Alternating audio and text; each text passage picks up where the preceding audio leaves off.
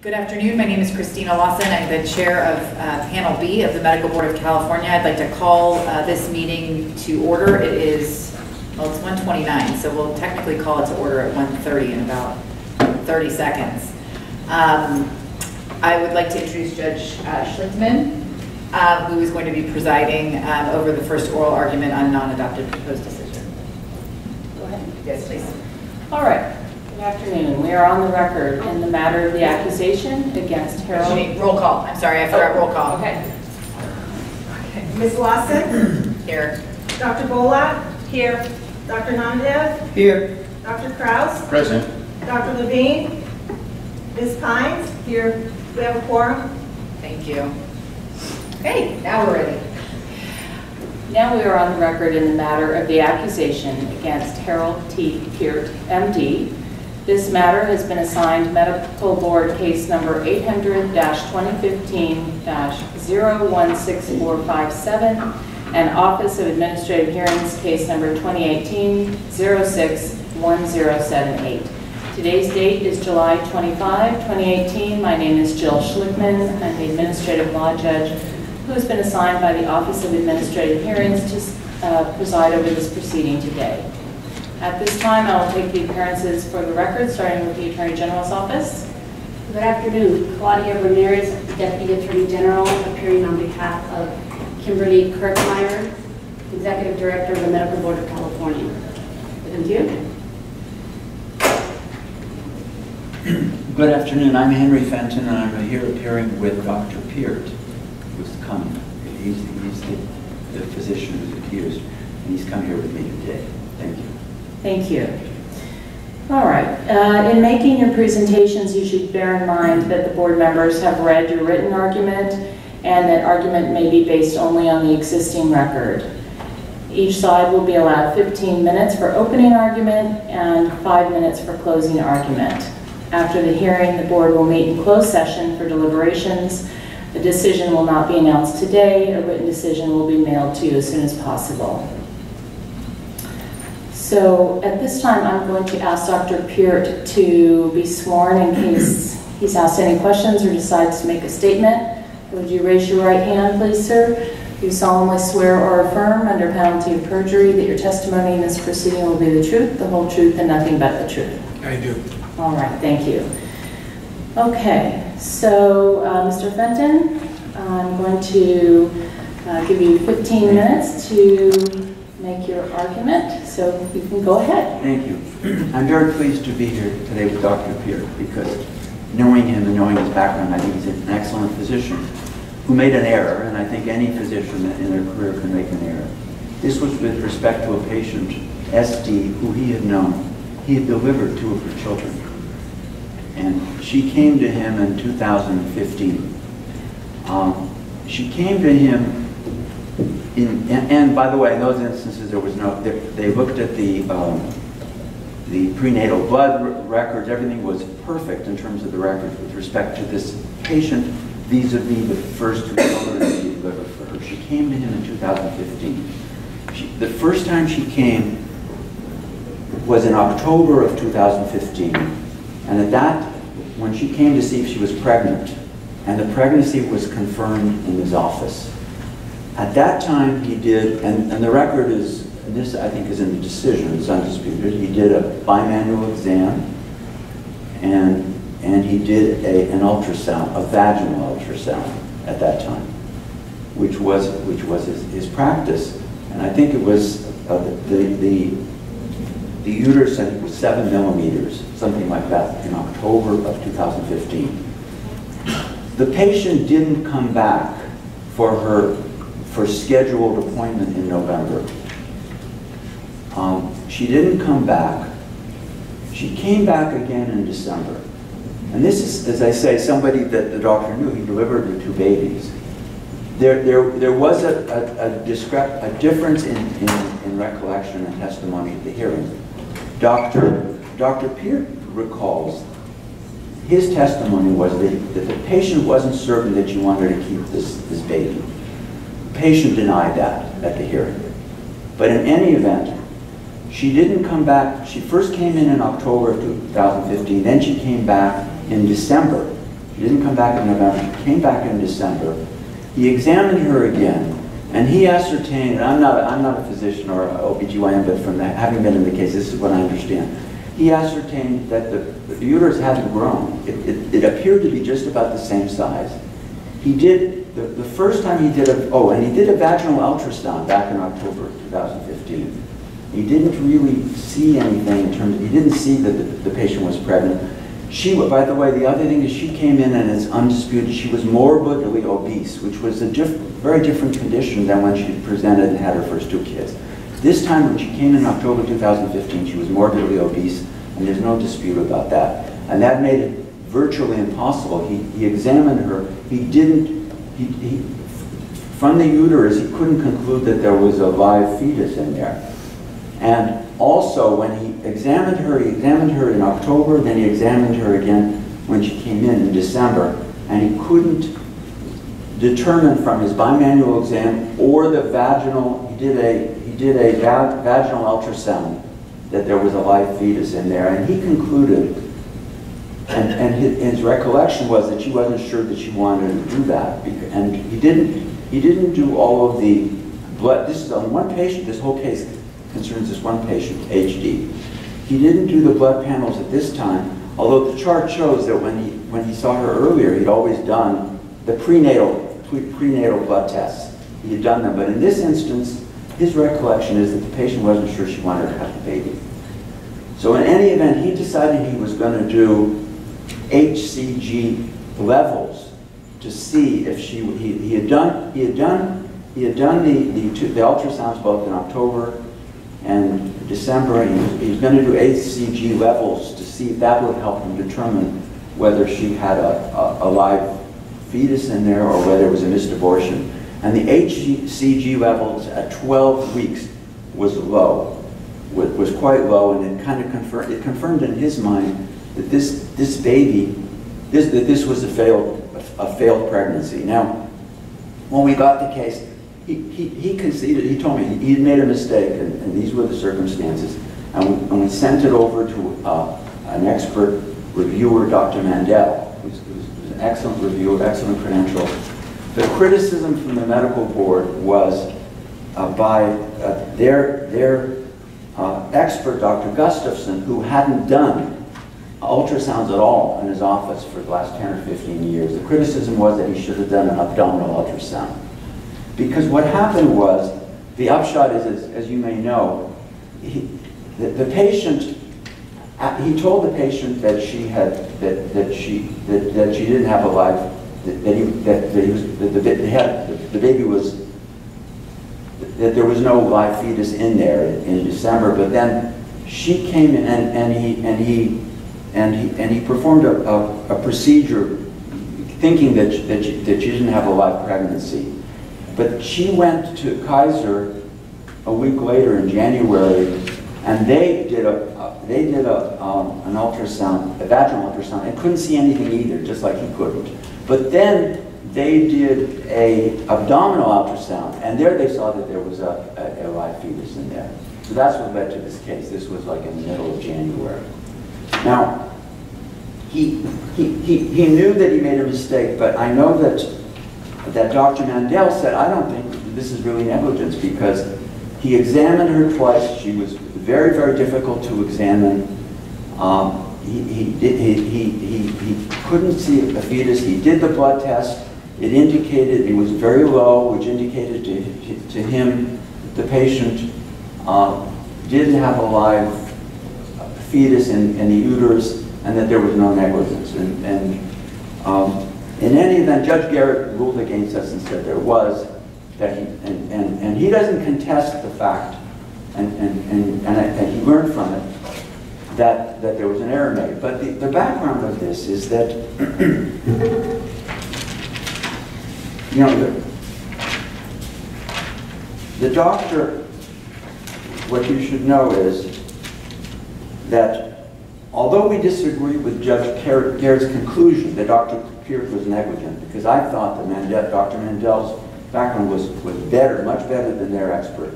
And he said, yes, this mistake was made, but I don't think there was any negligence, because under these circumstances, it was reasonable for him not to abdominal ultrasound because the pubic bone is in the way until 14 weeks. That's what Mandel said. So it wouldn't have shown him anything, the abdominal ultrasound. And he had done the exams, he had done the ultrasounds, and under all of these circumstances, it was reasonable for him to have concluded that there was no pregnancy, even though it was definitely mistaken. But in any event, Judge Garrett determined that he was grossly negligent, but with respect to the issue of penalty, and we think that's what you're all concerned about, we think that her opinion clearly and correctly sets forth the reasons why no greater discipline should be imposed than what she has recommended. Now, as we know, Dr. PEART is a board-certified OBGYN.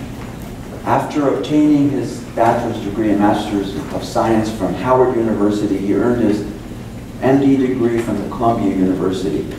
He went on and then finished his internship and residency at Martin Luther King, and has been in private practice of OBGYN since 1982, and a very distinguished practice.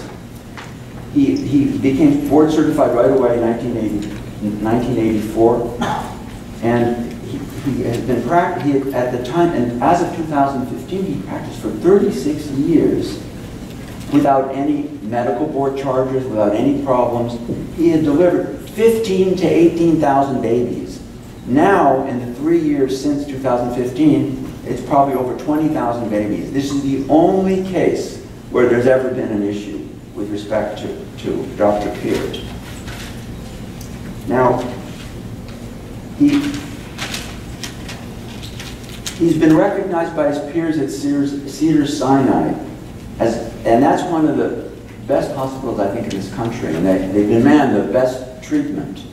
And he has been there for many, many years. He's been recognized as an outstanding obstetrician gynecologist.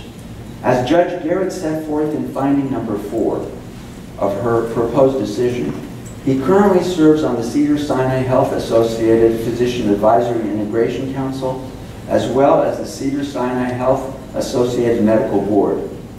In 2016, he was awarded Physician of the Year by Cedars-Sinai Obstetricians. So that's the kind of quality. He's always delivering there, and they see what kind of a person this is. And in 2007, by Cedars-Sinai Labor and Delivery Nurses. He has also been honored with a number of other awards and acknowledgments during his years as a physician, and this is what the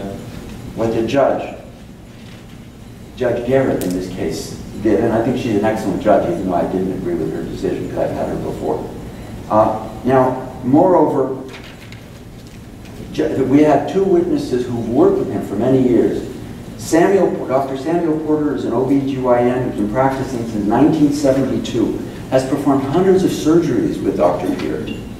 And he said that they've assisted each other on numerous cases. He testified that Dr. PEART is regarded as a physician with an excellent reputation at Cedars and among the doctors, and that he even delivered Dr. Porter's granddaughter, that he referred his granddaughter and his daughter to Dr. PEART because of the excellence of his work and his career as an OBGYN. And he's known him, and then the other witness that testified for him was a younger physician, Dr. Regina Edmond, an OBGYN in practice for 10 years, and she has known him since her residency. She testified she's assisted him on many of his surgeries at Cedars. She described him, quote, as a great surgeon and physician, as well liked among residents and doctors at Cedars-Sinai, and takes care of some of the sickest patients with complicated pregnancies. Now, in paragraph 21 of her decision, Judge Garrett explained that given Dr. PEART's long period of practice with no record of discipline, and based on her findings of the many thousands of patients he has treated, and the way she put it, the proven unprofessional conduct in this matter concerned only one patient, JD, and given that he's had thousands where this has never happened, so a mistake was correct, and given his testimony that now, and this was his testimony, whenever he encounters something in a patient's pregnancy that's different from what he expects, he sends the patient out for a second opinion. And this is particularly true for, we have here a very discrete issue, which is this delivery where somebody comes in, it was very hard to diagnose because of the patient's condition, and she had come in and so forth, and he made a mistake. And he says if they come in and it's different from what he expects in any way, he sends the patient out for a second opinion. And Judge Garrett explained that given these factors, and given that the purpose of disciplinary action is protection of the public, not punishment, she concluded that the public would be adequately protected by the imposition of a 2-year probationary term, including a condition concerning education. Now, at the hearing, this is important, what Dr. PEART testified to was, quote, that if a patient like SD presented to him today, he would send her out to a radiologist or perinatologist for a formal ultrasound to confirm or deny his suspicion of an abnormal fetus or pregnancy, and would not rely on HCG levels. You just have 2 minutes left, okay. So what I wanted to say was that he knows his error, he's extraordinary. Now on top of these other awards, he's been awarded a Teaching Appreciation Award by Charles Drew University from 2010 to 2011. He teaches residents and doctors.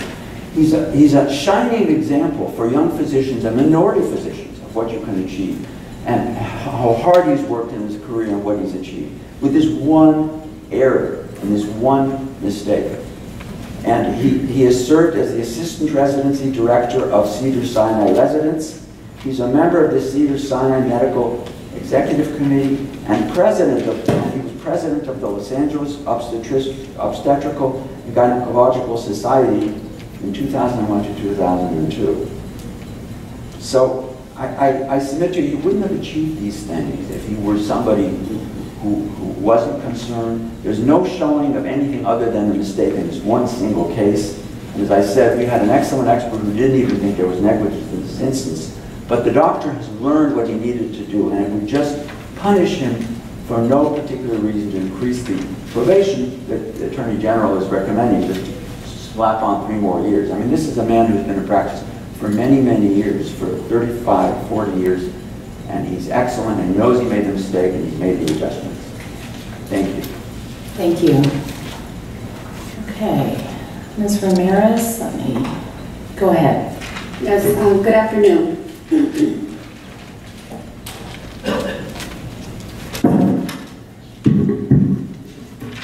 The proposed penalty of 2 years and an education course is inadequate to protect the public.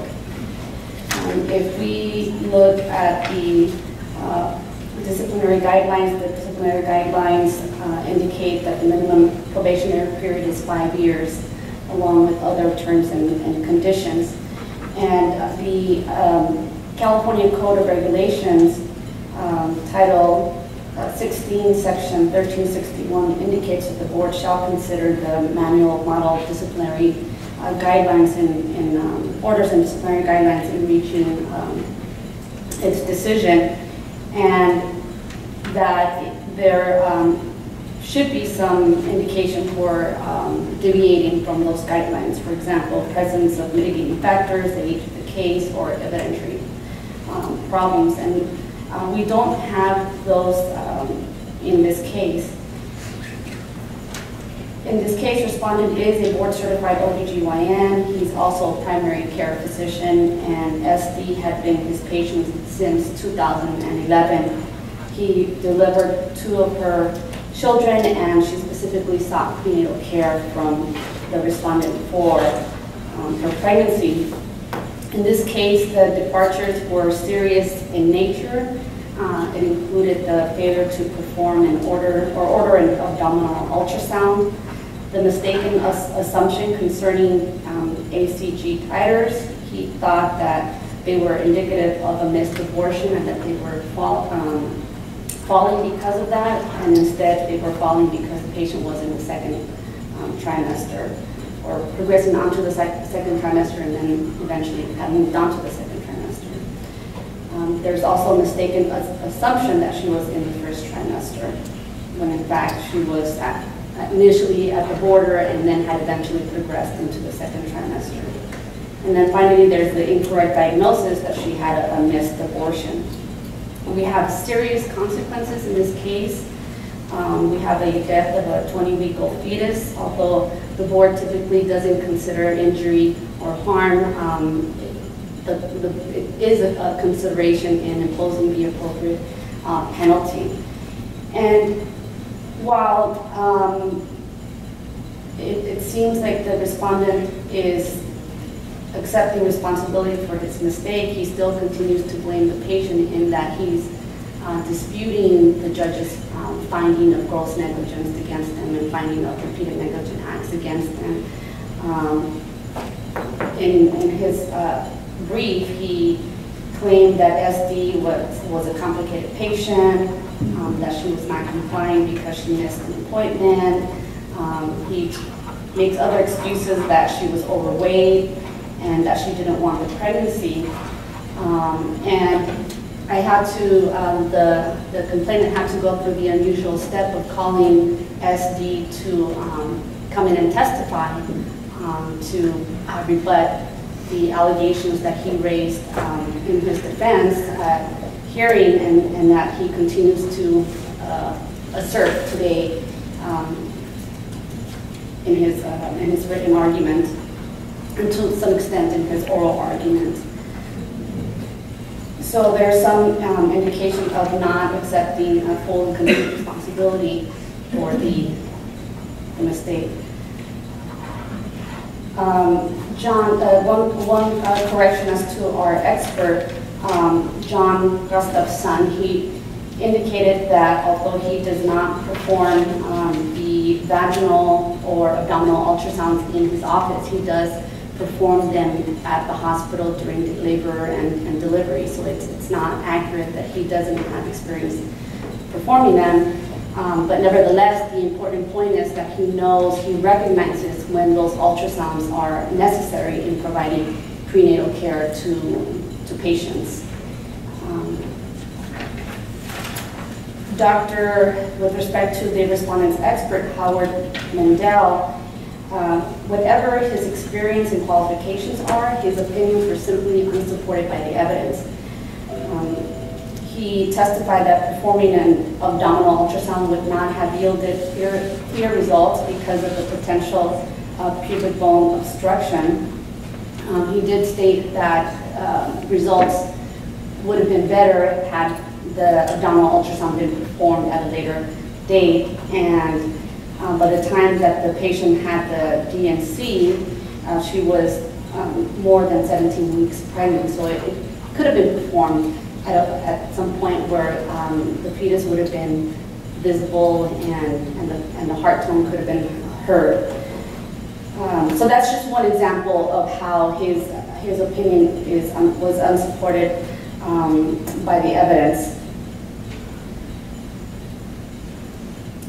He also asserted that the patient did not want the pregnancy as a reason for not requiring prenatal blood studies, but the evidence showed through SD's testimony and even the respondent's failure to document any of such indication that she did not want the pregnancy.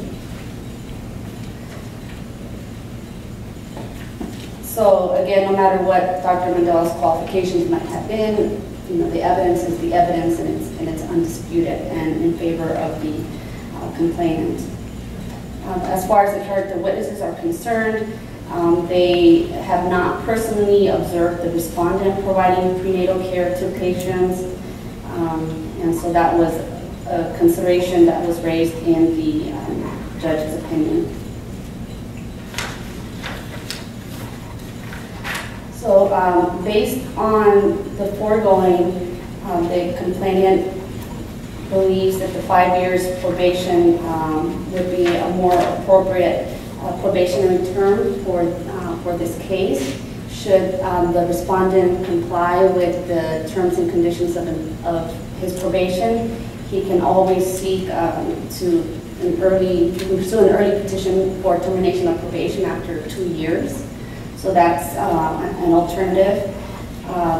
PACE, if you were to attend PACE, then the board would be able to make sure that he is practicing within, would be able to determine whether or not he has the competency to be able to practice within the standard of care.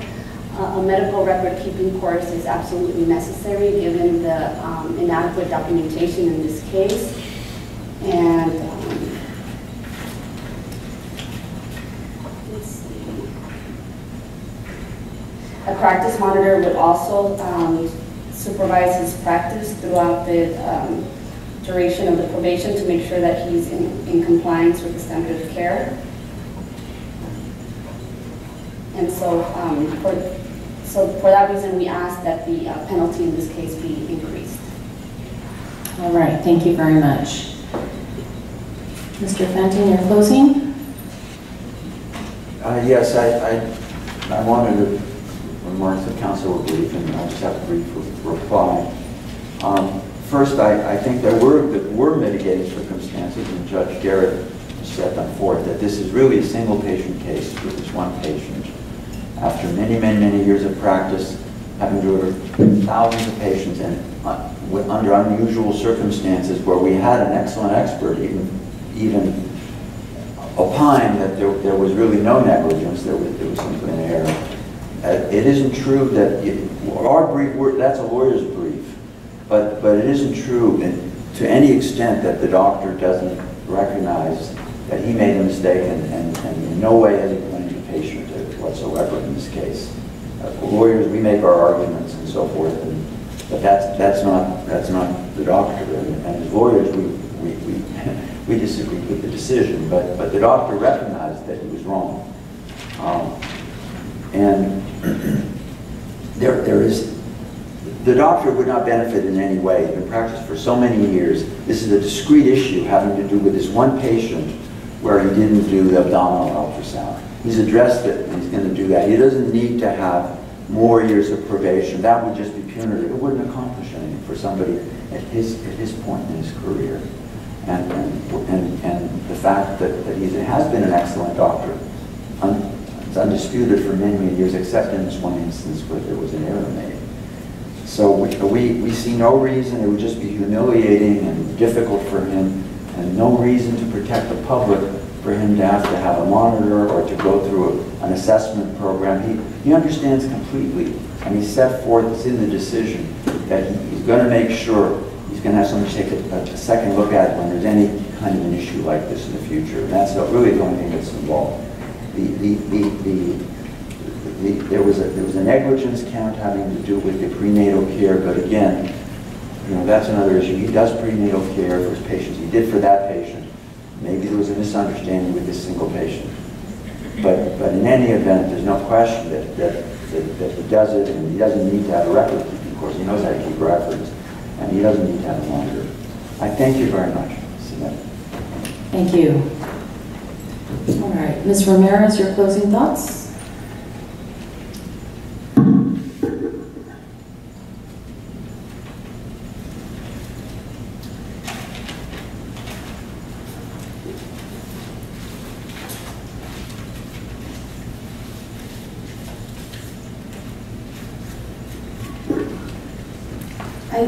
Just based on what we previously indicated,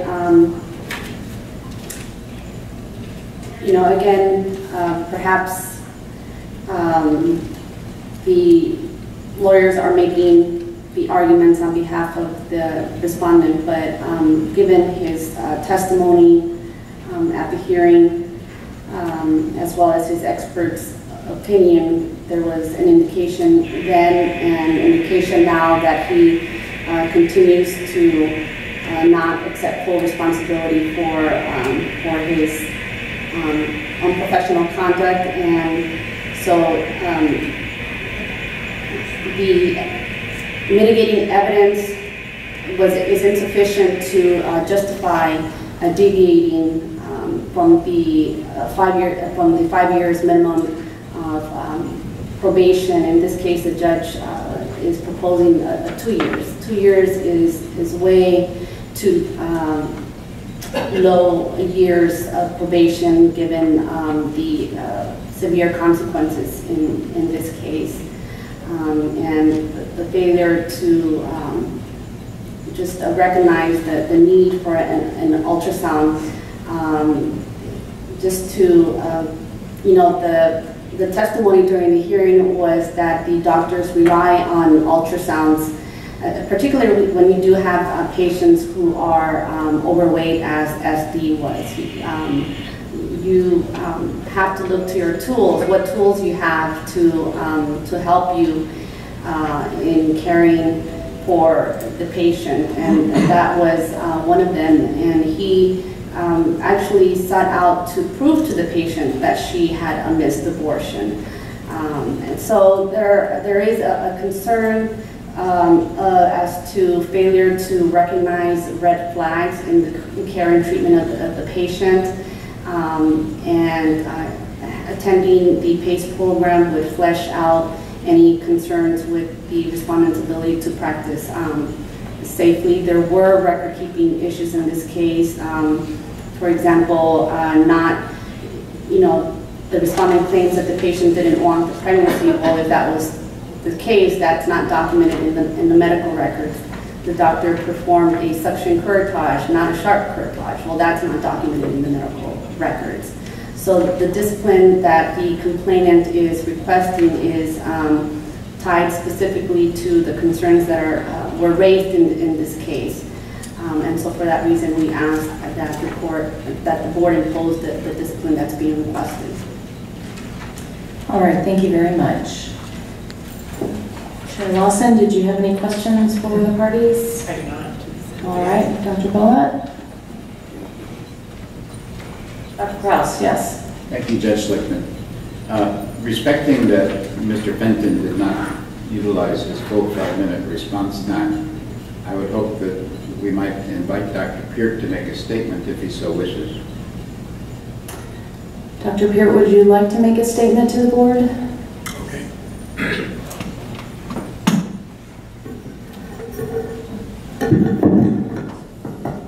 I recognize that I made a mistake.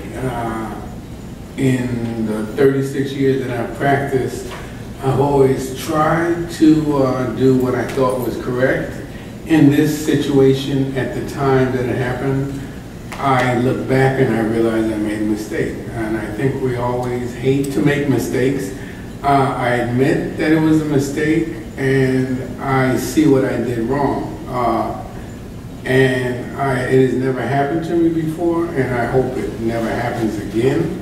But I'm not trying to blame the patient for anything that happened. It was all done by what I did, not what the patient did.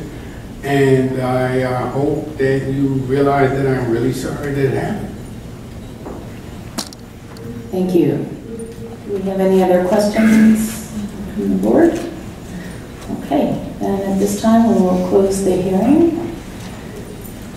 We're off the record.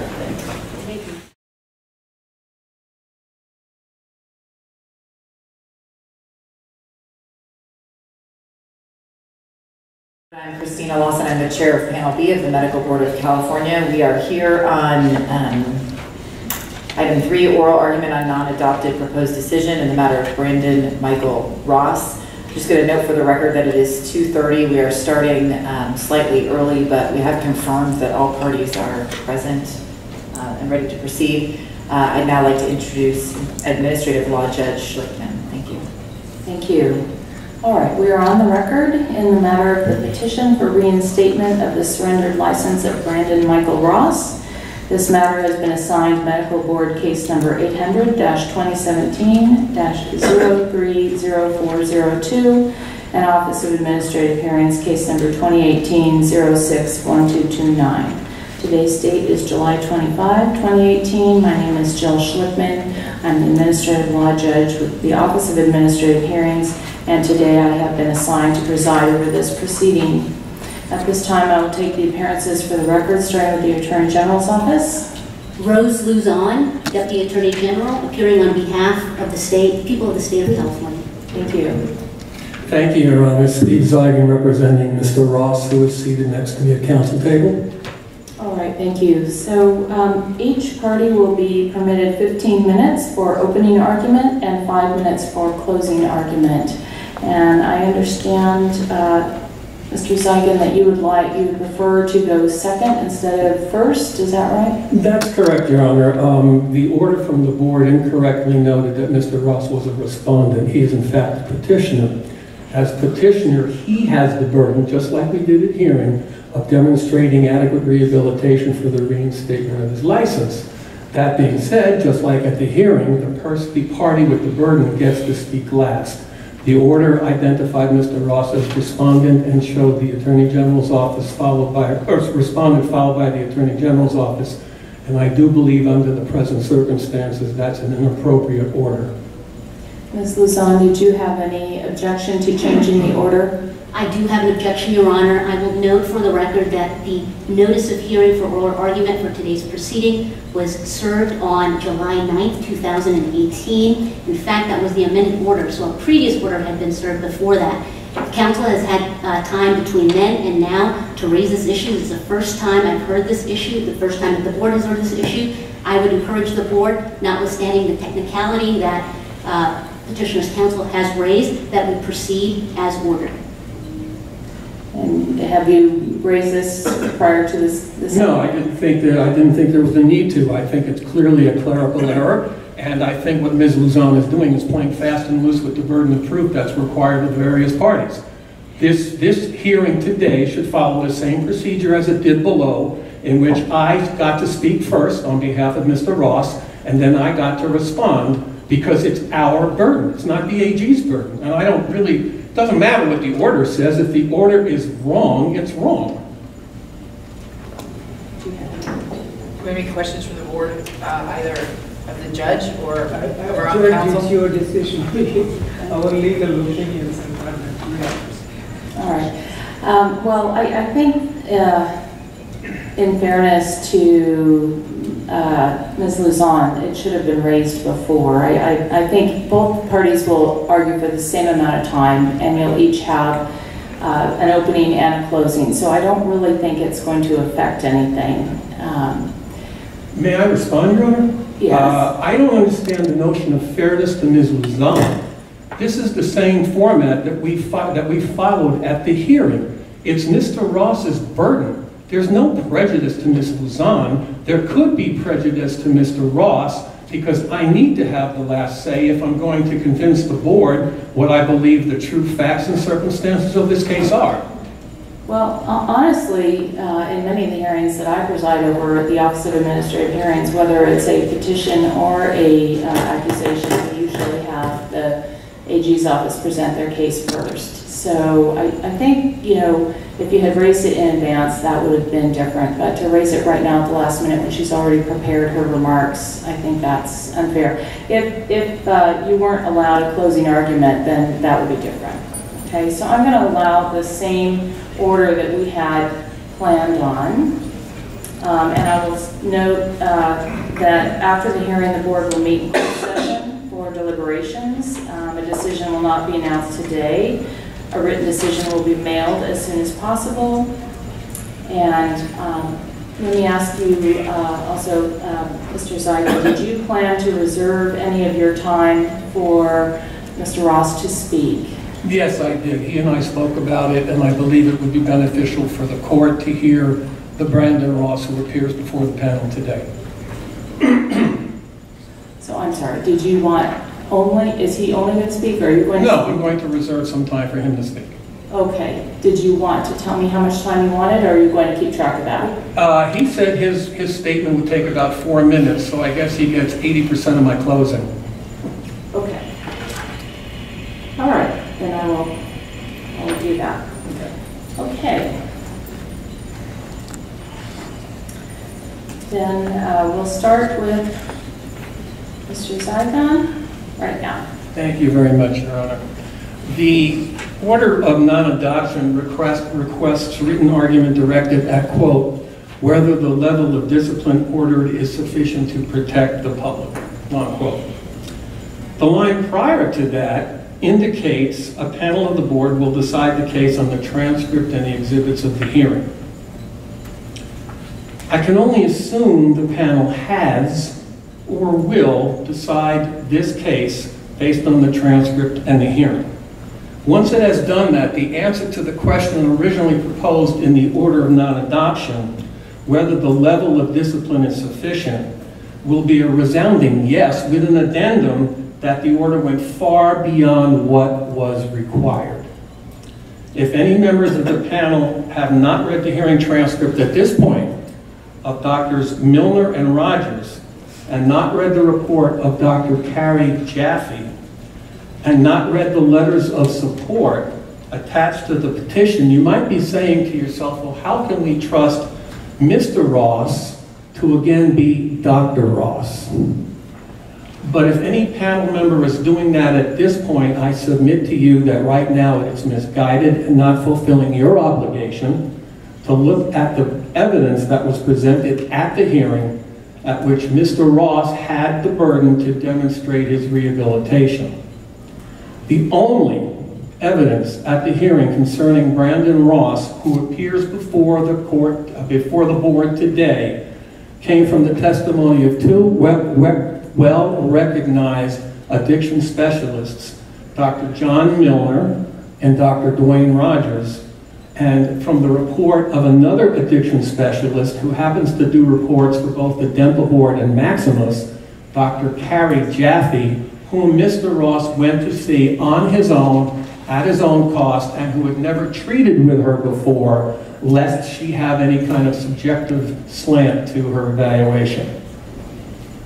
While the first line of the court's disposition and evaluation regarding terms and conditions reads, and I'm quoting again, petitioner is a substance abusing licensee, we submit that the evidence produced at hearing regarding that conclusion is blatantly wrong, and therefore the court's conclusions and arguments are misplaced.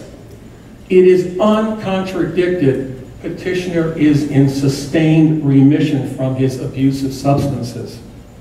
Evidence was presented from those three experts who I previously identified. All of them, Dr. Milner, Dr. Rogers, and Dr. Jaffe, reviewed petitioner's history and unequivocally concluded he was safe to resume practice.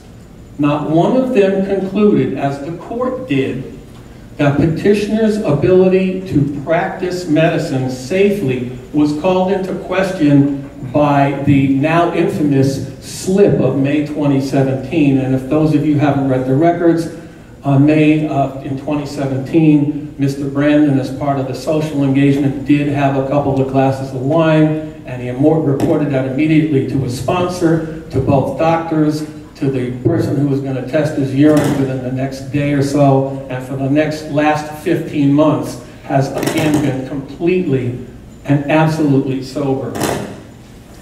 Thus, the court's statement that petitioner's May 2017 slip, and I'm quoting now, shows that he is not fully recovered and calls into question his ability to practice medicine safely, close quotes, directly contradicts the evidence of every expert produced at hearing, which the court, in his own words, found convincing.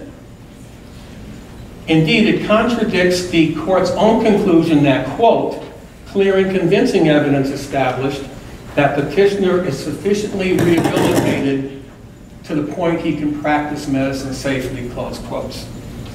The conclusion regarding the May 2017 slip can only come from an uneducated view of petitioner's history and a disregard of the only expert testimony presented with respect to the petitioner, who presents before this board not in 2012, not in 2014, but in 2018. Such a conclusion can only be made without a clear understanding of the past 6 years of his life. Petitioner has not used an illicit substance since January of 2012, more than 6.5 years ago. But for one night in May of 2017, petitioner has not had any alcohol since July 2014, 4 years ago. And the one night slip in May of 2017 certainly did not constitute an abuse of alcohol. Not one of the experts, not Dr. Milner, not Dr. Rogers, nor Dr. Jaffe, thought the one slip in May of 2017 rendered petitioner unsafe to practice. In fact, Dr. Rogers and Dr. Milner both agreed with Dr. Jaffe's conclusion, and it stated clearly in her report that the quality and depth of Brandon Ross's recovery was something out of the ordinary, not seen very often by specialists dealing in addiction issues.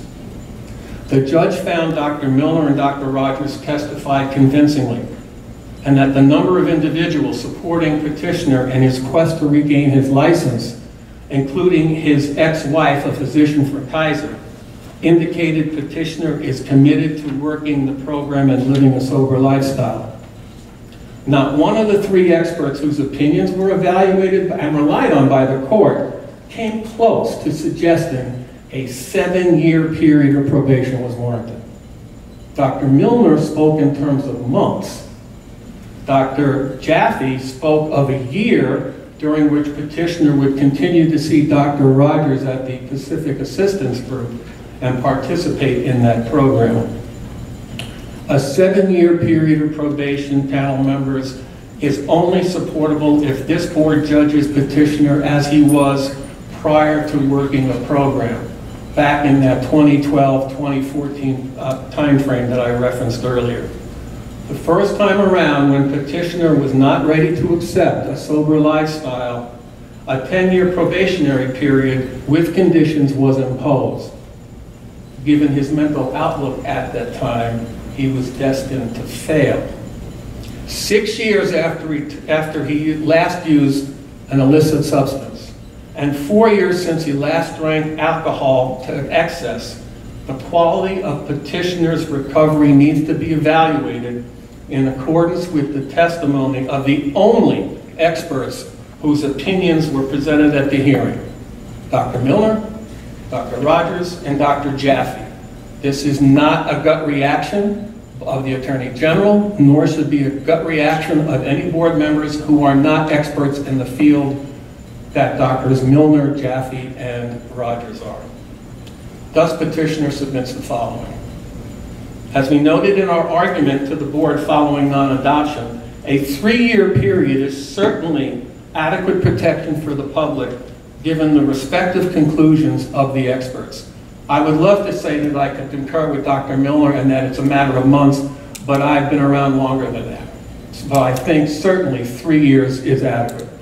Given the recency of the Jaffe evaluation and the absolute unequivocal nature of it, there is absolutely no reason to order yet another diagnostic evaluation of petitioner.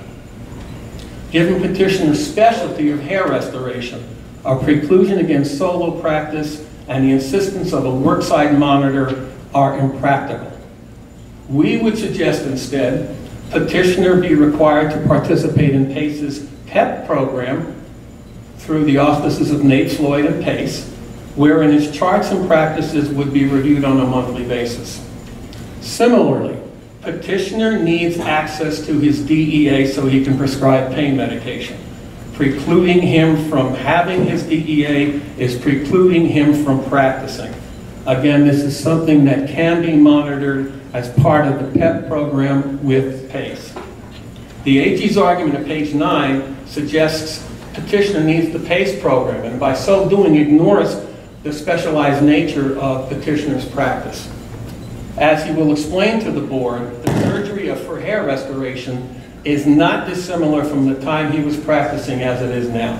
While he would educate himself as to the use of robotics in the procedure, he is not a general practitioner for whom a PACE course would be designed. And that would certainly explain why the court did not so include it in his decision. Petitioner has already completed a prescribing course, has already completed a records-keeping course and an ethics course. There's no need to duplicate that effort at this point in time in his recovery. With respect to condition 9, the psychotherapy, page 25 of the decision, petitioner has already indicated his willingness to continue seeing Dr. Milner and continuing with Dr. Rogers at the Pacific Assistance Group. There is no need to reinvent the wheel with respect to his psychotherapy.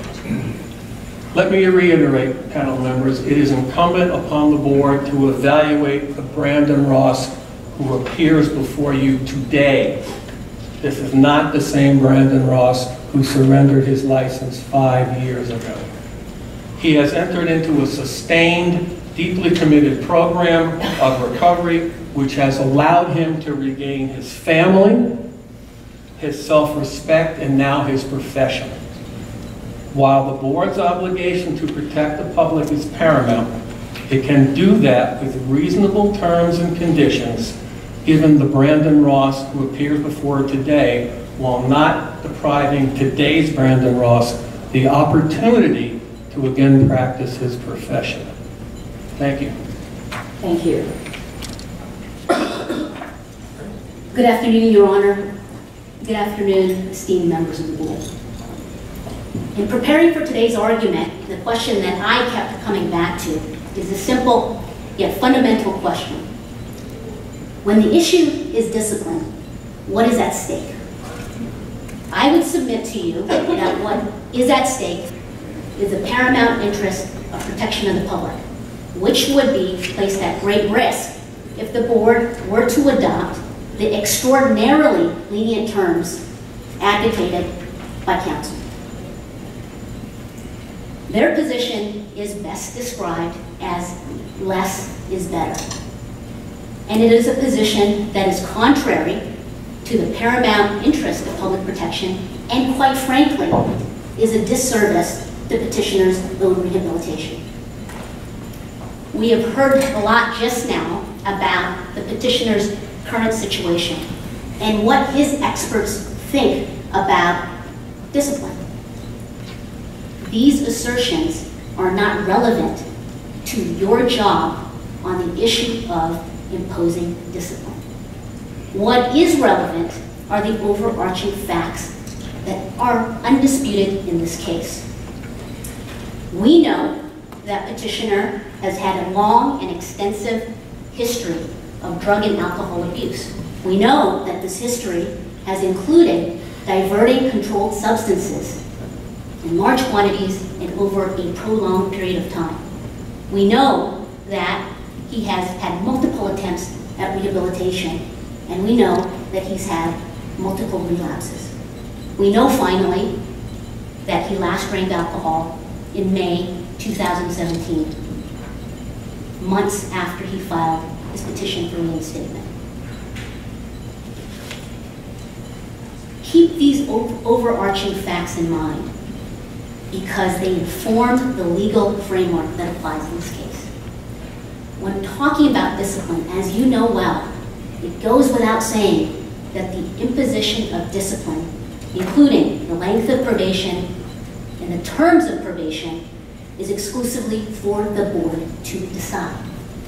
And in so deciding, the board is accorded broad discretion and must exercise that discretion at all times by the paramount interest of public protection.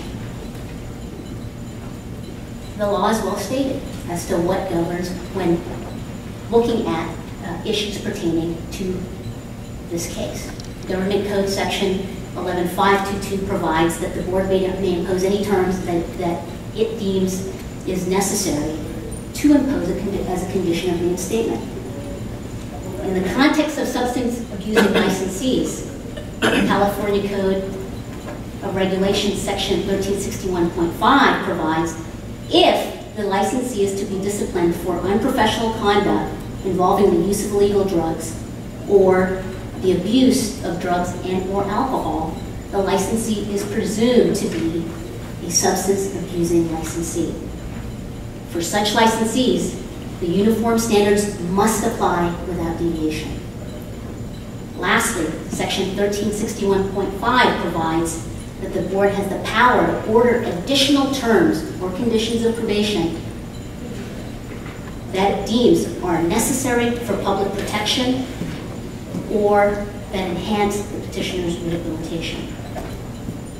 It is with this legal framework in mind that what petitioner's experts say and what petitioner's counsel continues to harp on today and in their written argument about how long probation should be about what terms he should be subjected to are not dispositive on the issue of discipline. They should not be considered. Indeed, petitioner's counsel himself concedes this point, because even though he's told you today that his experts have said that 6 months to a minimum of 1 year is sufficient for public protection, what has he advanced to you today? He's advanced, let's disregard those recommendations. I'm offering you 3 years. By making that suggestion, by making that recommendation, he's essentially conceded that what matters is not what his experts say. What matters is what the board deems is necessary to protect the interest of public protection. It also follows, based on this legal framework, that how petitioner describes himself as not currently a substance abusing licensee is immaterial. The factual context that matters are the overarching facts that I described and discussed earlier. These facts rendered him a substance abusing licensee before he surrendered his license back in November of 2013, and they rendered him a substance abusing licensee now, if he is reinstated. The fact that he's been in remission from illicit substances and controlled substances since 2012, the fact that he's been in remission from addiction to alcohol since 2014, doesn't all of a sudden render him a non-substance abusing licensee for purposes of your task of imposing discipline upon reinstatement.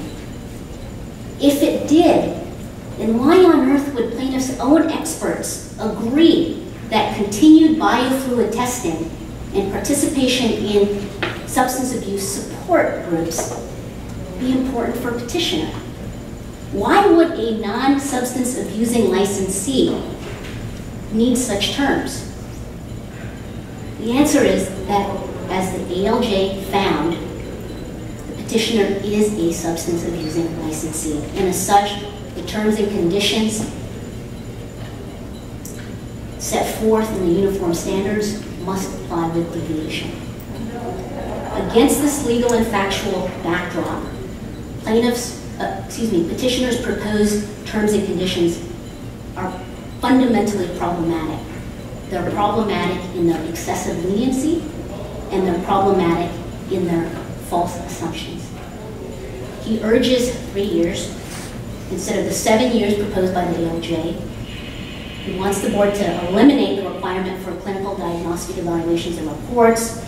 He agrees that biofluid testing and substance abuse support groups are fine, but they have to happen within the context of his current monitoring program through PEG, which is, incidentally, his contract ends in July of 2019. He doesn't want a DEA license. He doesn't want a worksite monitor. He doesn't want a no practice restriction.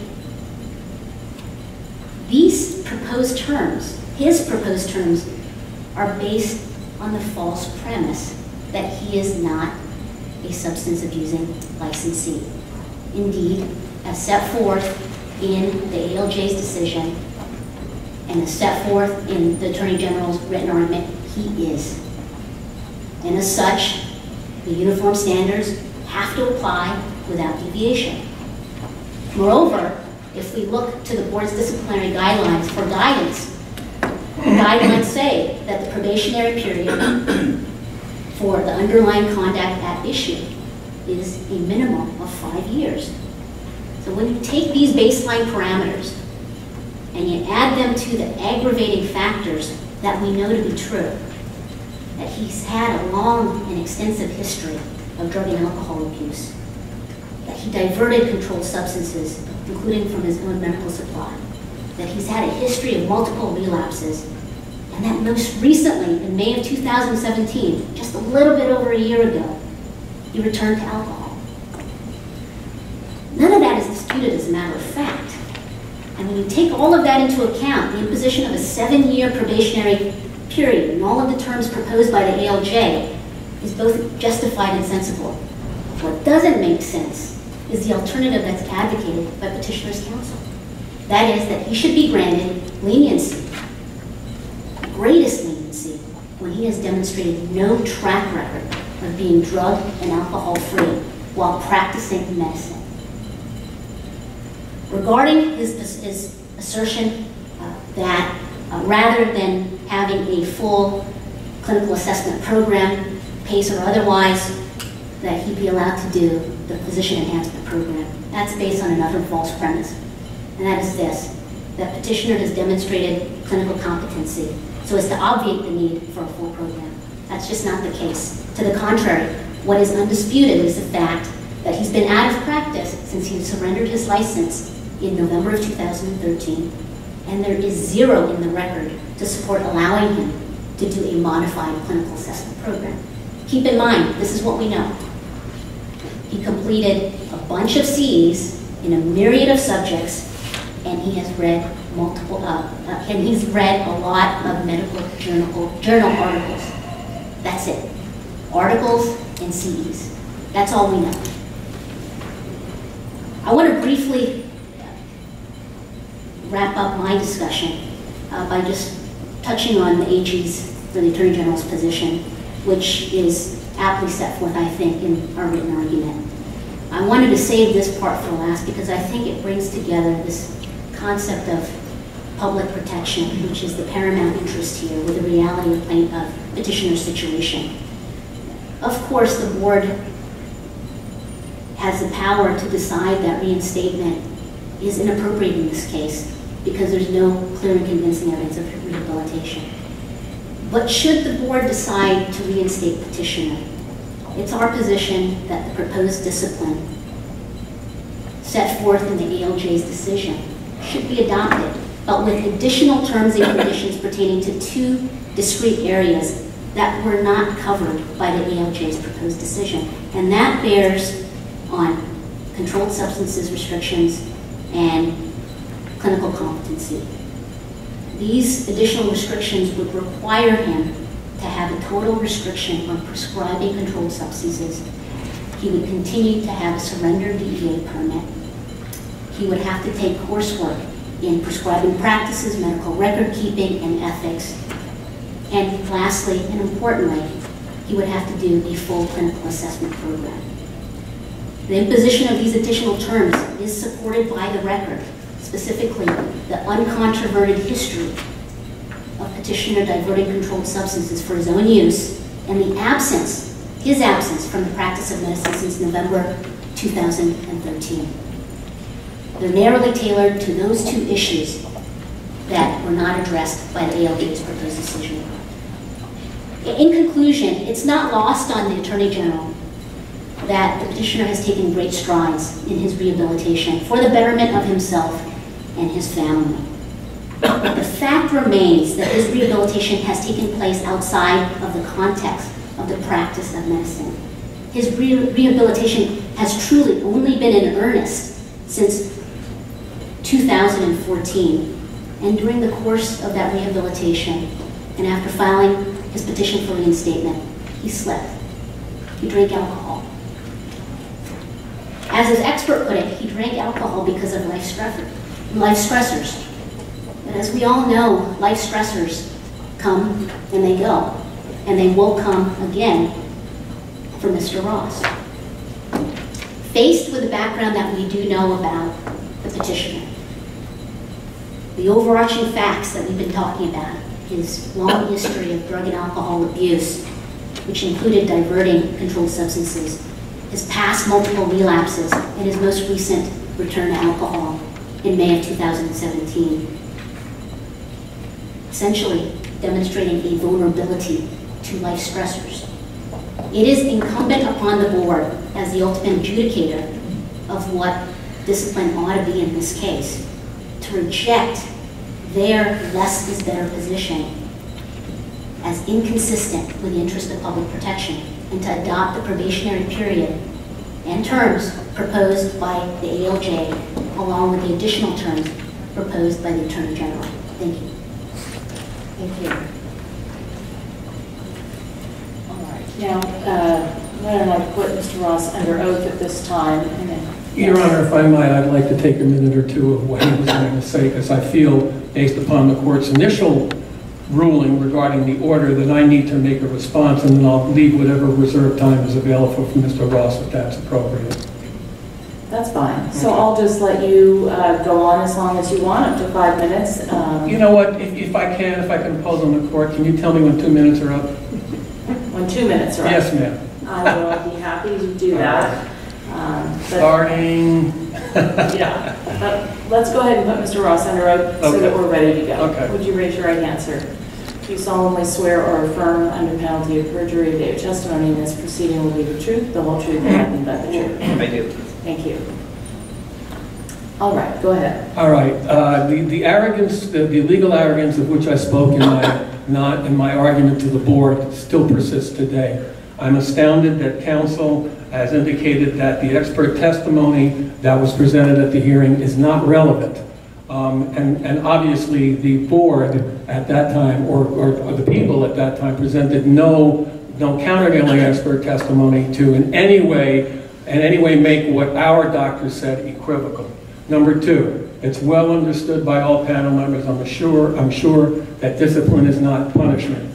And everything that Ms. Luzon says on behalf of the people winds up being draconian in nature, and I submit is indeed punishment. Three, excuse me, I believe at some point in time in her presentation to the panel, she said there was no clear and convincing evidence of rehabilitation. That's an astounding comment to make, not only based upon the actuality of the transcript, but also the evidence and the findings of the judge. Four, much as she did at the hearing, there is much evidence placed on this slip. She is not an expert. Every expert, including Dr. Jaffe, talked about the relevance and importance of the slip. And indeed, Dr. Jaffe's report said, because of that slip, another 1 year would be appropriate. And why didn't I say, let's go with Dr. Jaffe? Because I was a dad for 33 years, panel members. I know that if I said, Dr. Miller said 6 months is sufficient, you'd laugh me off the dais. If I said a year was sufficient, you'd laugh me off the dais. So I tried to come up with something that, contrary to what Ms. Luzon said, less is more. No, less is, in this case, appropriate. And I noted on no less than a half a dozen times she used the word overarching. And I submit to you that what you have to do in reaching the appropriate terms is evaluate the Mr. Thank you, the Mr. Ross who's been Mr. Ross since 2014. Thank you, Your Honor. Good afternoon. I'd like to start out by saying that the medical board has a very thick file on me, and it has a lot of negative things about me, and mostly regarding being addicted to drugs while I was a physician and unable to break that habit. And it's all true. Everything in there is true. I did all those things. But I'm not that person anymore, and I haven't been in a long time. I drank 2 glasses of alcohol over a year ago one night, and aside from that, I've had no alcohol in 4 years. I've done no drugs of any sort in 6.5 years, and that was my main issue when I was a physician, was my drug addiction. I work a solid program of recovery now. Sorry, I'm a little bit nervous. But a solid program of recovery. I'm a much better person now. I'm a much better father. I'm much happier. And if the board sees fit, I'll be a much better doctor now than I ever was. I understand the Deputy Attorney General's reluctance to have me go right back into a practice without doing a recertification program of some sort, like the PACE program. But I'd like to remind the medical board that I worked in a very niche, tiny market of medicine. I did hair restoration. I only did one type of surgery, and I did it thousands of times. It's not a field of medicine that would have passed me by in the last 4+ years. Hair restoration advances at a very snail's pace. There's been a few tiny advancements in the type of solution that the grafts soak in, a little bit of changes to the post-operative protocols, but I'm abreast of all that because I've been reading about it. As far as the surgery itself, though, the follicular unit hair transplants came around in 1998, and that's the state-of-the-art technique now, 20 years later. That hasn't changed at all. It's the same thing that I was already doing. 30 seconds, a little less than a minute. Okay. When I was placed on probation by the medical board, the board took into account my special circumstances of needing to be a solo practitioner because there's only 5 people that do transplants, hair transplants in San Diego. 2 of them are corporations and they don't hire people who aren't board certified like myself. The other 3 are solo practitioners and they wouldn't be likely to hire me either. The board at the time took that into account and they gave me a practice monitor and a PEP program is the way they accommodated that. As far as a DEA permit, I would need that to be able to sedate my patients and give them the post-operative medication. But I would be certainly happy to have no pain medicines in the office and just prescribe out any kind of pain medicine that my patients would need. More time? You are up. Thank you. Thank you. Do any of the board members have any questions? No questions? All right. Oh, I'm sorry. You have your last one, don't you? See, I was going to cut you right off. Okay. Thank you, Your Honor. What I will do now is just address a couple of discrete points raised by opposing counsel, as well as reserve some time for questions if you have any for me. Counsel has unfortunately done again what he's done twice before, which is to accuse the Attorney General's position or equate it with legal arrogance. And let me just say this. If there is legal arrogance being displayed, it's in the notion put forth by opposing counsel that one can engage in the kind of grave misconduct that Mr. Ross engaged in, and that led to extensive and protracted disciplinary action, and then come back years later, ask for his license back, and demand that the terms and conditions be what he wants and be the least onerous. That, I would submit to you, is the height of arrogance, legal or otherwise. Point number 2, on the issue of punishment. This dovetails with one of the last arguments that opposing counsel made in his written argument.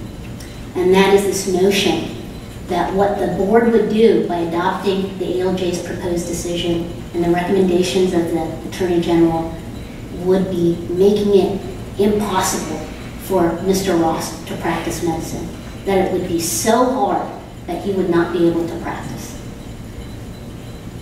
Public protection is the paramount concern here. The board's concern is not to make it easier or harder for the petitioner to practice medicine.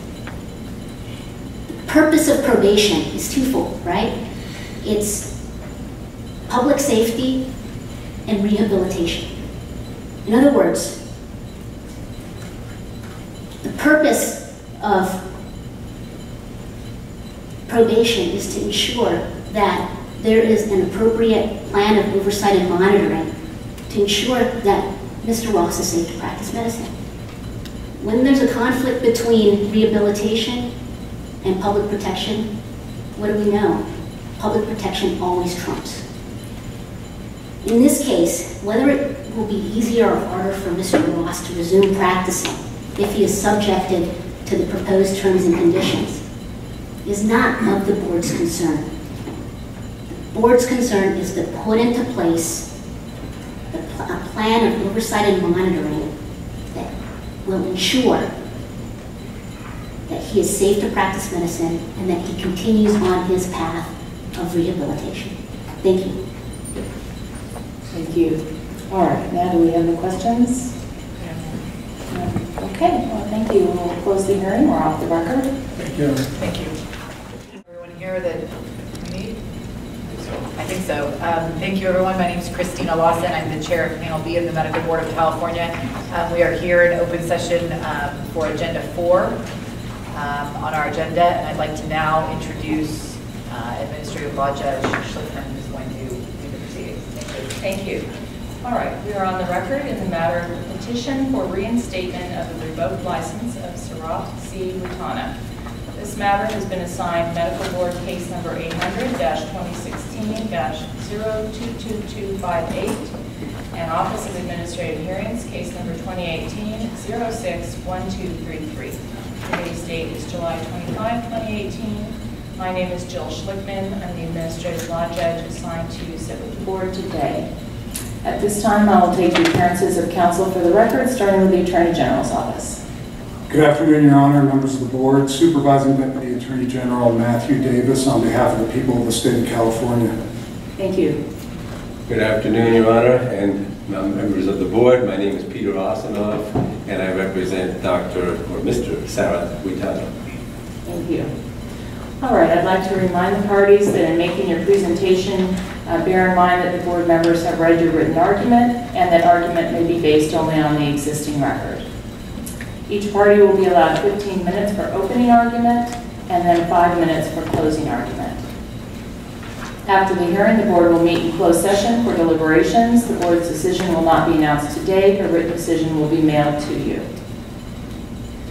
All right, I think I will ask Mr. WITANA to go under oath now in the event that he testifies. So please raise your right hand to be sworn, please. Do you solemnly swear or affirm under penalty of perjury that your testimony in this proceeding will be the truth, the whole truth, and nothing but the truth? Yes, I do. Thank you, sir. Have a seat. Your Honor, before we begin argument, can we address the procedural issue I brought up outside with counsel and yourself? Certainly, go ahead. Thank you. In petitioner's brief, he cites a PACE report and a report from the Dr. Kai McDonald and makes an argument that it should have been admitted as direct evidence. It was admitted for the sole purpose of establishing that the petitioner was evaluated by PACE. I'm concerned because a request that it comes in as direct evidence as a business record would change the administrative record, and we are limited to the record beneath in this case. I believe counsel has a position on this, and I will respond to it depending on what he says. Thank you. Mr. Osinoff? My position is that I needed to preserve that issue for the record and feel that the PACE reports which were testified about during the hearing, including testimony by my client that he had successfully completed PACE at I think it's page 165 of the transcript. Those reports were done. That fact that he went through those proceedings can not only be taken into account by the board, but should Dr. WITANA be reinstated, then the board would have the opportunity to review those reports and determine whether he needs another clinical competence evaluation after that or another fitness evaluation. So those are the only reasons why they were admitted at the administrative proceeding, and my mention of that was only to preserve the record.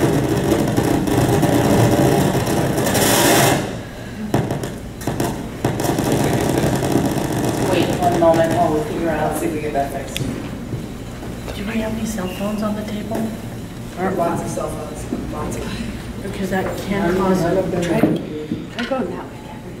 This way? No, I mean move the whole thing that way.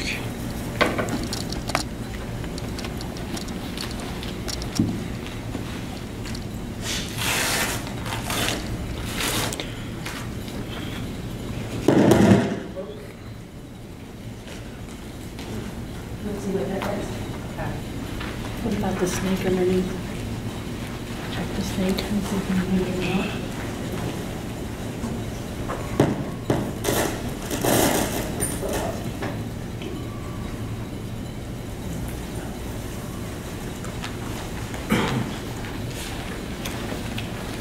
Okay. So I understand Mr. Osinoff is just seeking to preserve his objection for the record. Request that they be admitted for the record. You're requesting that they be admitted? I had requested that they be admitted. There was an objection. They were admitted for limited purposes only, and I was only seeking to preserve my argument that they should be admitted as medical records and business records. Okay. So you're not asking for a ruling on that here? Absolutely not. Right. The problem, Your Honor, is they were never offered as a business record underneath. They're now arguing that they should come in as a business record. Evidence Code 1271 requires testimony from the custodian of record as to their authenticity and mode of preparation. That was never done. So now to offer it in after the record's been closed is difficult, even if it is only for the board's consideration in terms of further discipline. It's improper at this point. So I thought we weren't offering it at this stage. I am not, except to the limited extent that they were admitted for the purpose of evaluating, if any, evaluating certain terms and conditions of his reinstatement. So he's offering it for the purpose of determining appropriate level of discipline. Well, he's asking that the substantive content of those reports come in and the board consider them in determining the appropriate level of discipline. That's improper. The record's closed. In addition to the fact that they're not business records and there's been no evidence to establish that they are. All right, and so they were admitted for what purpose? For the limited purpose to establish that he went through a PACE evaluation. The contents, conclusions are excluded. His statements in those records were also admitted as admissions, party statements. However, the conclusions and analysis in those reports were excluded because no witnesses were called. Is that your understanding? Well, there hadn't been an issue as to foundation of these documents, but I'm not asking for a ruling from this board at that time, at this time. The proposed decision dealt with that issue and admitted them for limited purposes only. And I am not seeking a reconsideration of that by this board at this time. I'm merely preserving that issue for the record only. All right, then I would ask you to... It's not going to be really part of my argument either, so... And then I would just ask you to limit your argument to the purposes that the document was admitted for. Great. Okay? Thank you. Thank you. Right.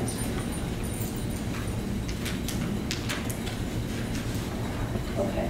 Mr. Osman, go ahead. Thank you. Although the petitioner, Mr. WITANA, has done everything possible to rehabilitate, the Attorney General's office argues that he shouldn't be reinstated, contrary to the proposed decision, because, first, the nature of his misconduct with this patient in December of 2009, almost 9 years ago, was so terrible that he shouldn't be allowed to practice again. And secondly, even if he's done everything to rehabilitate himself from the worst possible boundary violation, he hasn't sufficiently rehabilitated in an ethical sense because he has adhered to the same story that on December 14, 2009, he had written a letter terminating the patient and had referred the patient back to her psychiatrist. Those were found to be false attempts to cover up his continuing physician-patient relationship.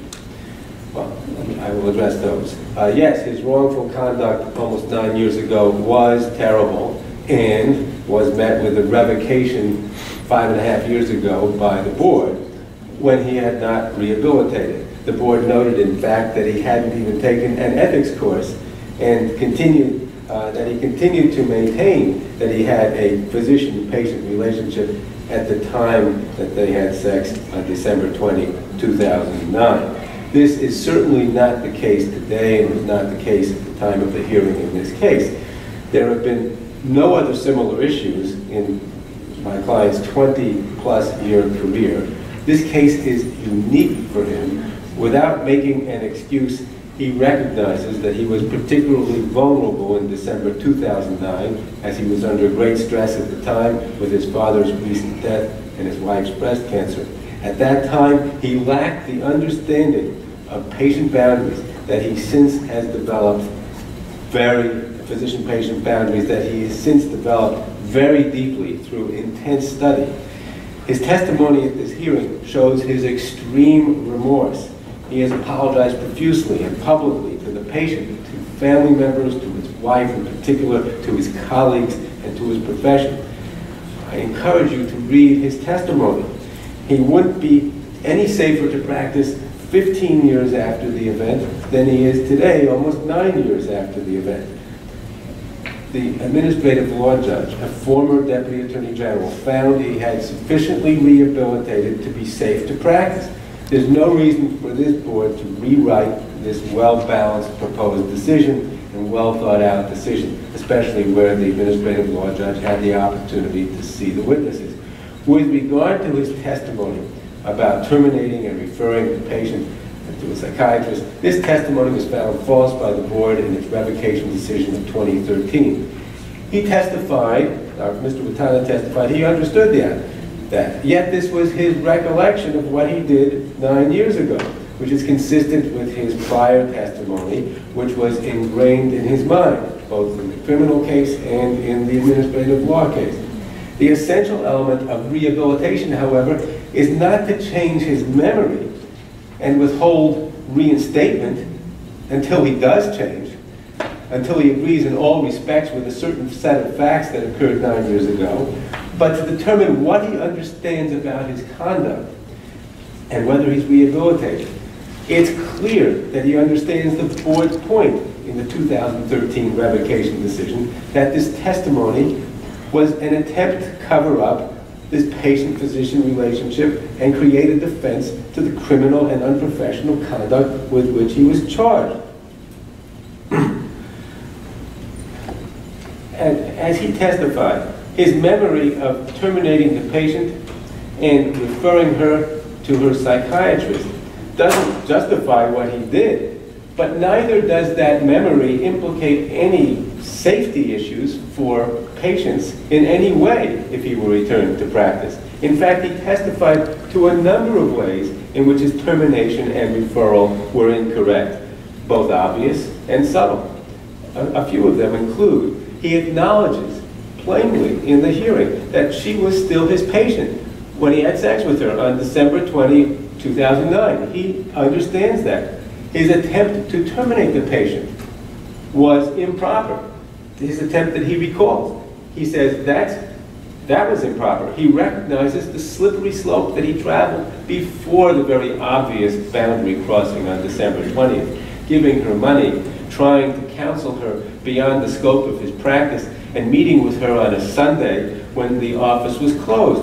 This is all very well described in his testimony in the hearing that we just had. He clearly learned a great deal from his rehabilitation. He takes full responsibility, 100%. He no longer blames the patient. He's ashamed that he even mentioned 2 years ago in his PACE evaluation that the patient was a bit flirtatious. He doesn't want to criticize the patient at all. And he fully recognizes the harm that he caused the patient, and he testified about it. Now, as stated in the Attorney General's brief, and actually a point with which we agree, the truest indication of rehabilitation and fitness to practice is sustained good conduct over an extended period of time. We have such sustained rehabilitation in spades in this case. By contrast to his 1-week slide with his patient 9 years ago. First, he practiced more than 3 years as an internist until his revocation without any further issues. Second, his voluntary rehabilitation efforts after revocation are among the very best, if not the best, I have seen over an extended period of time. He did a tremendous amount of self-study, and if I may, Your Honor, if you can tell me when I have about 2 or 3 minutes left, I would appreciate it. Sure. Thanks. He did a tremendous amount of self-study, sometimes 12 hours a day, as he's testified, reading books and articles and standards on patient-physician boundaries. He developed a comprehensive, detailed boundary plan for his return to practice. It was complimented by everyone in this case, including the administrative law judge. He took the board's approved 3-day boundary course, the enhanced boundaries course of 24 hours, with 16 hours more of online primer for that course, and 12 hours of weekly follow-up calls. He took 20 hours of the board's approved ethics course. This is all not under compulsion, but on his own. He undertook psychological counseling. He only had 10 sessions with a psychologist and 3 or 4 with a psychiatrist who testified at the hearing.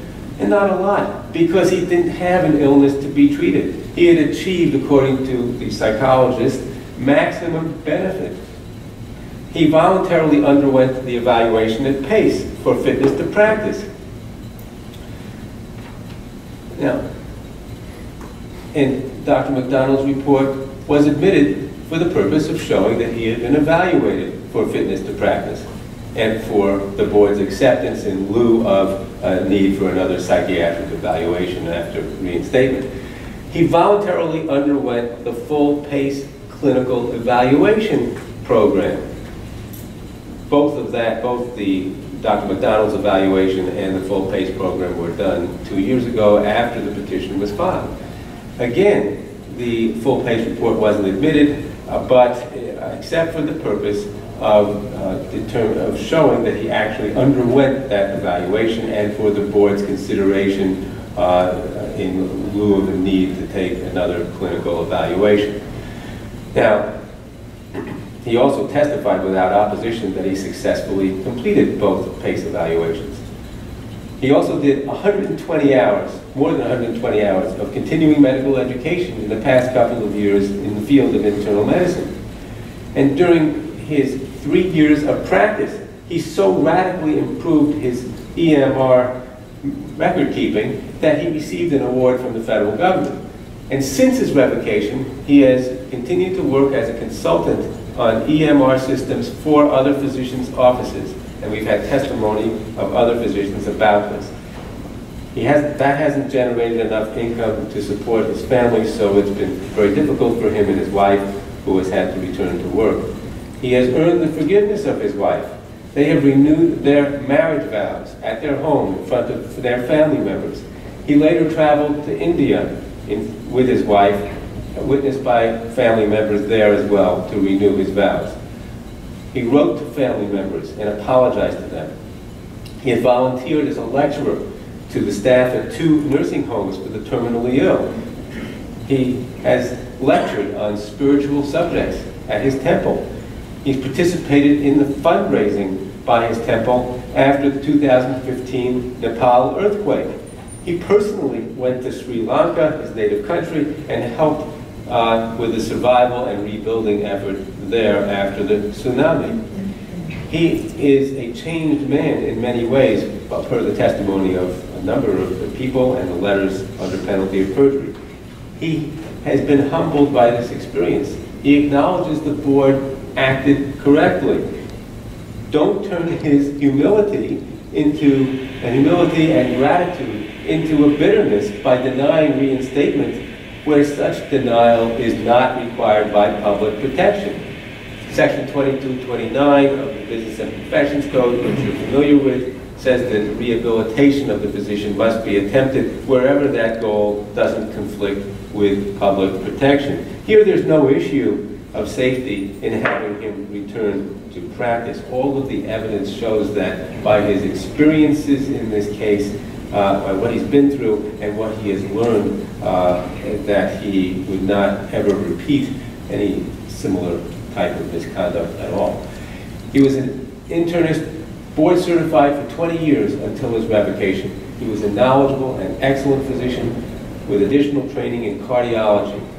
He worked very hard for many years to repair the areas where he was deficient. The chief of staff and the medical director of 2 hospitals testified that he was one of the 5 best internists he had ever encountered. The petitioner, Mr. WITANA, wants to return to an underserved, relatively poor population in Moreno Valley. His return to practice would only help the public. He has a plan for return. He has a physician willing to practice with him. That is Dr. Patel, who testified at the hearing. And you have 3 minutes left. Thank you very much. Or gave a letter under penalty of perjury. Dr. Patel would be a built-in monitor. With respect to the order, the petitioner accepts probation, of course, upon his return, but with 2 different terms and conditions. With all the rehabilitation he has undertaken, why is more than a 3-year probation now needed? I recognize that 5 years is typical after reinstatement. But 7 years is not necessary for public protection. The guidelines for determining discipline in the first instance, pursuant to which his license was revoked, should now be used to penalize him once again 5.5 years after the revocation and almost 9 years after the events in this case. The board must ask, what's really necessary to protect the public?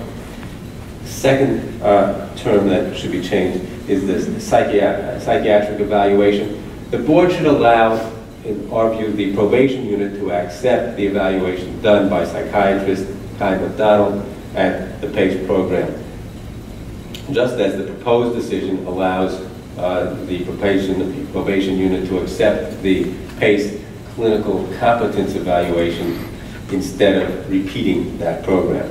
Those are the only two changes that should be made. The proposed decision should not be rewritten. Thank you, except in those two minor regards.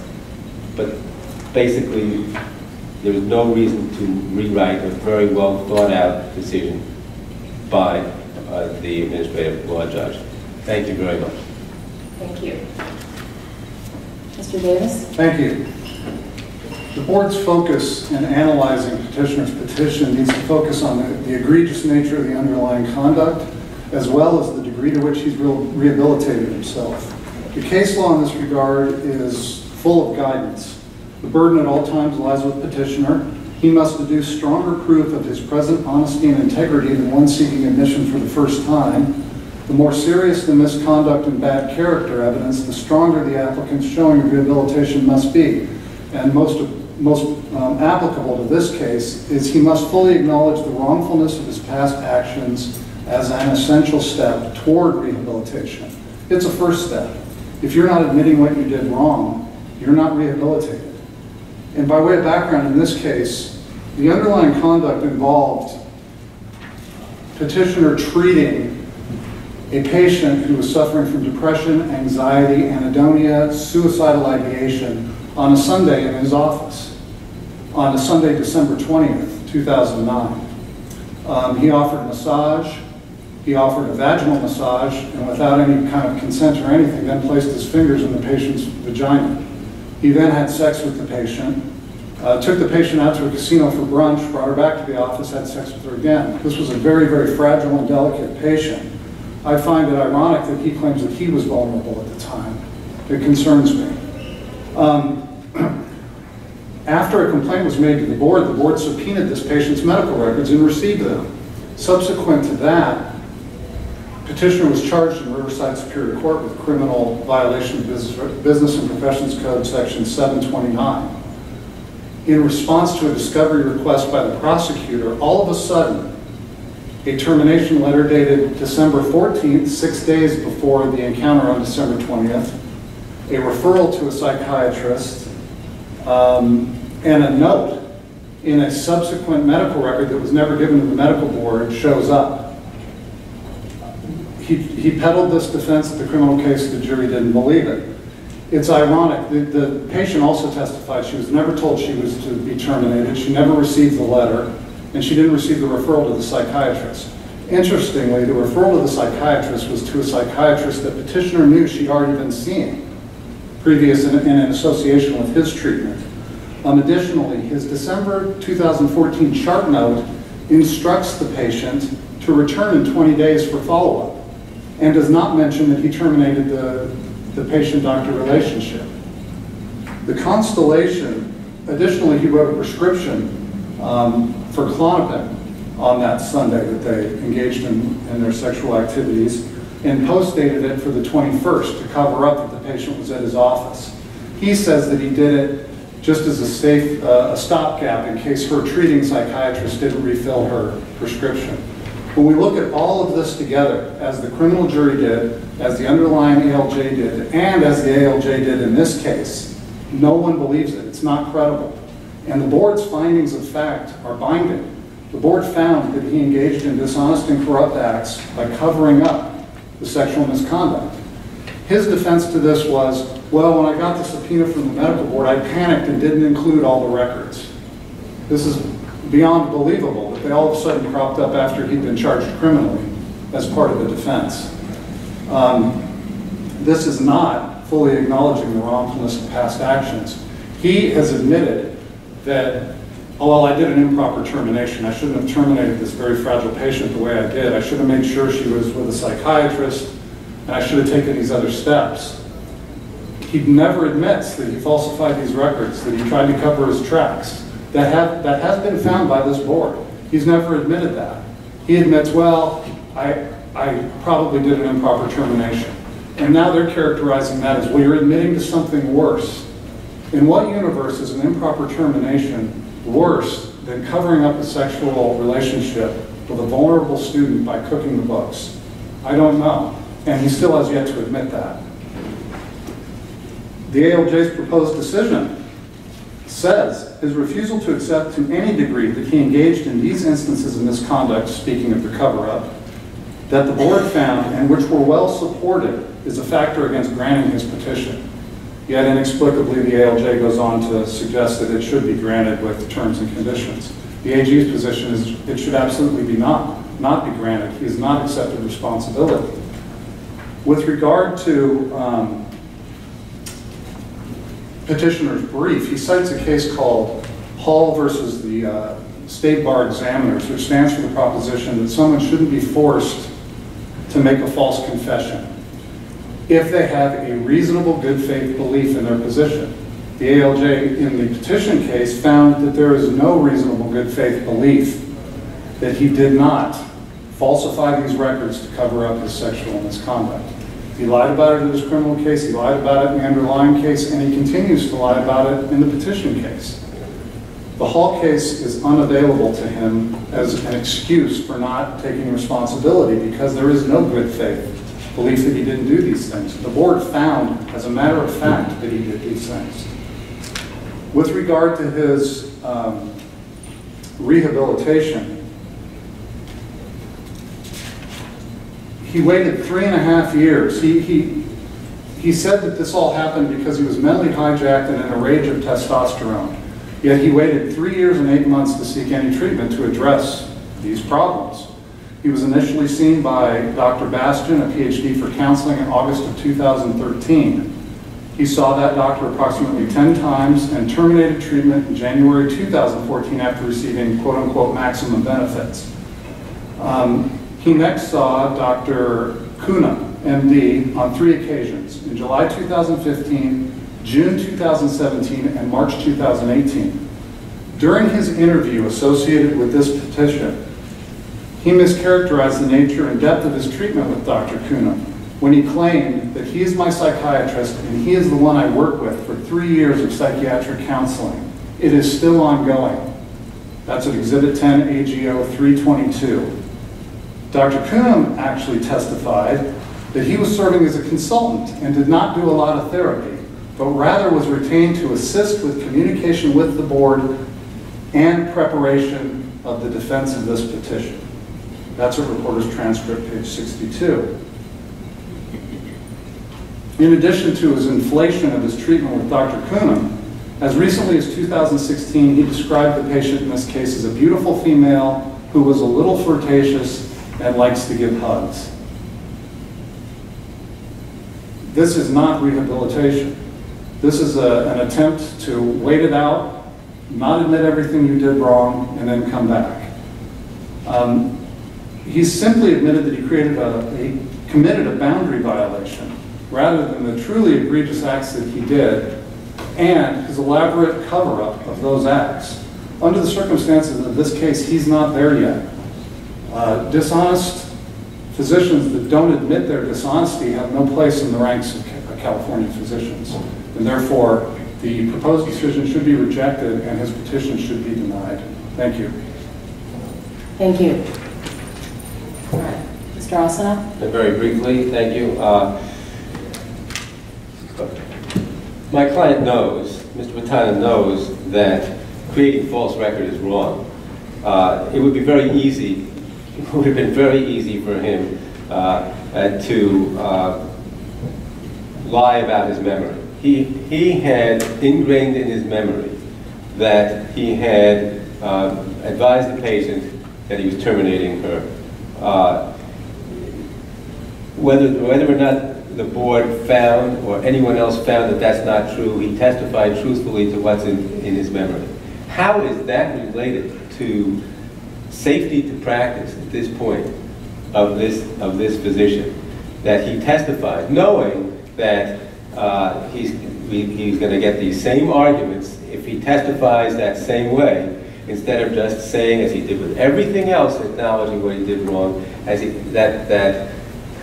okay, I created false records. But in his mind, he did not do so. In his mind, his memory was otherwise, no matter how the findings were against him. He testified in accordance with his memory. And here we are, 9 years later, debating about a memory as to whether or not that is really going to make this petitioner, who by all other accounts is honest, and by all other things that he has done, has rehabilitated in every possible way, and because he doesn't have the right memory, and he testified in accordance with his memory instead of what makes logical sense, and instead of how the board had previously found it, and said, well, I agree with the board on everything. That would be very easy. He testified in accordance with his memory and said it was wrong, and said, I was still wrong. Of course I understand that I was wrong, that a cover-up is wrong. He said, I understand what the board was saying, and I understand that that not only that, but beyond what the board said, I was still wrong because I didn't terminate, I had no effective termination of this relationship. That should not, and I shouldn't have tried to terminate that relationship on top of that. He has so many reasons for saying what he did was wrong and criticizing himself that there would be no sense in still punishing him because his memory doesn't happen to accord with a prior finding in one regard. So, with regard to the psychological treatment, I think he began psychological treatment following the revocation, and he had the 10 sessions with Dr. Bastian. Dr. Quorum had referred him to Dr. Bastian. Dr. Bastian works in Dr. Quorum's office, and that was the testimony.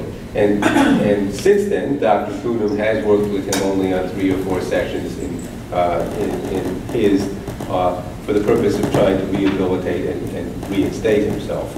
But the psychological care and treatment by Dr. Bastian had terminated, in Dr. Bastian's words, because the treatment had produced the maximum effect. And Dr. Quorum testified didn't really have any psychological illness to be treated, or psychiatric illness. He said there was no point as a psychiatrist in my treating him because he doesn't have a psychiatric illness. So there's nothing that was wrong with the course of action taken in that regard. And finally, with the issue of vulnerability, we're not raising the issue of vulnerability as an excuse. It's one of the ways in which he understands that a physician who does things that are wrong, why do you do all these wrong things in that week in December? Because he was in a particularly psychologically vulnerable position at that time. He came to realize that. That is not an excuse. He never raised that as an excuse for what he did.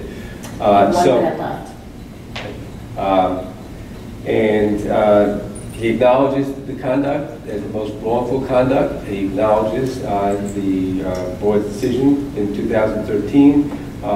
He is ready, willing, and able to come back to the practice of medicine and offer his skills to the practice of medicine. He is absolutely, at this point, safe to practice, and surely with all of the oversight that the administrative law judge has proposed, there is not going to be an issue. And remember, he had practiced for 3 years during the time in which he didn't have psychological treatment, for 3 years without an issue until the time of the revocation.